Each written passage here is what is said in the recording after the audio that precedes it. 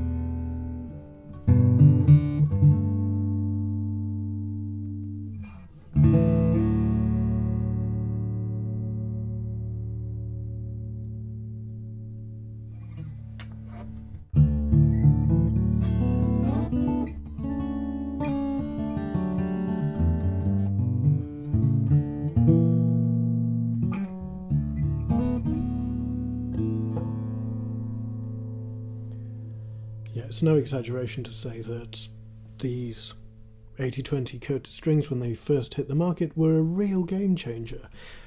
Suddenly guitarists were able to do a whole studio session and a gig that night with the same set of strings. The 8020 bronze sets, they do have this beautiful full bass response that I really enjoy. They've got this shimmer in the top end. It is admittedly a slightly scooped sound, and if you're looking for something that has a more flat fundamental character across the range, well, that's where the Phosphor Bronze come in. Phosphor Bronze strings have a very different personality, which I also love. I'm not going to say too much about the difference because I want you to listen and come to your own conclusions.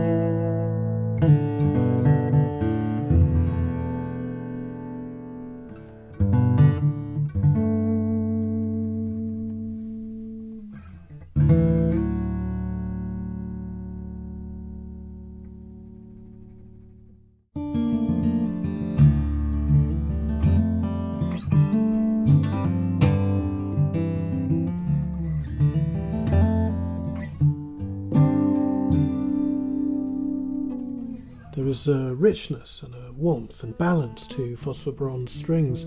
I tend to use them in situations like jazz sessions, supporting vocals, anywhere where you need that hi-fi sound. Elixir strings have been a vital part of my life as a musician for decades now, and I'm very proud to be an endorsing artist. I hope you found this video helpful. I've enjoyed playing for you today.